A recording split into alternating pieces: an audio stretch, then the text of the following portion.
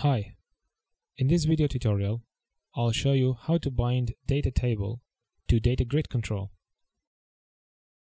First off, create new project using C# language with WPF framework.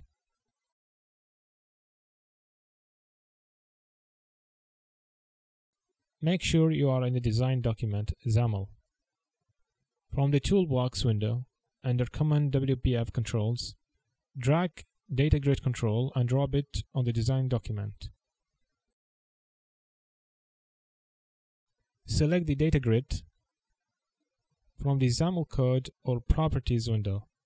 Give it a meaningful name to use it as a reference when you call it from the code. Open the C# file for the design document XAML.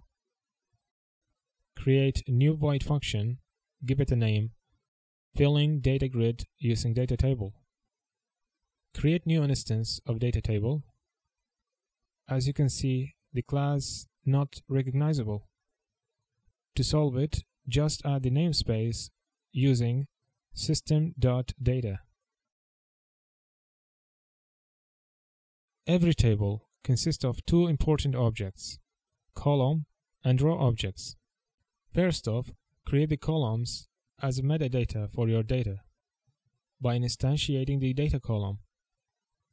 I'll create 5 columns for ID, name, phone, email address.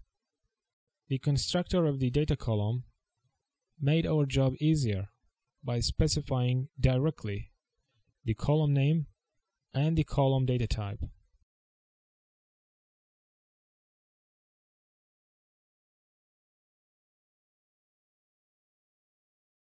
All columns set and ready.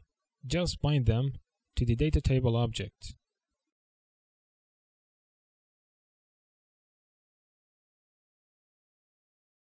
Now, let's add records or rows in the table by creating an instance of data row. Row needs a DataTable object to create it.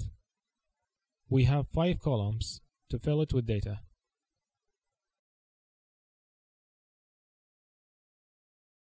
Create second row.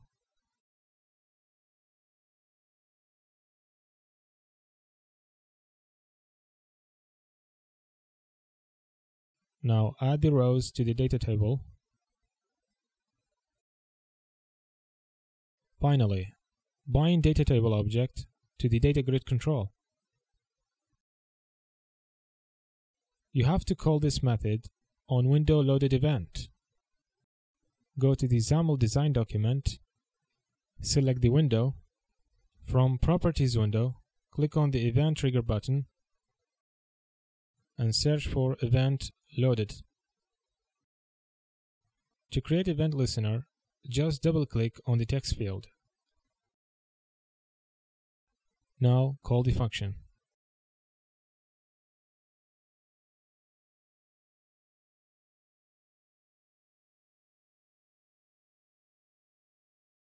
Start.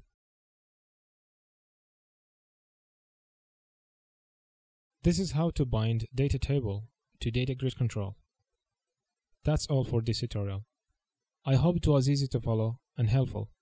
Thanks for watching.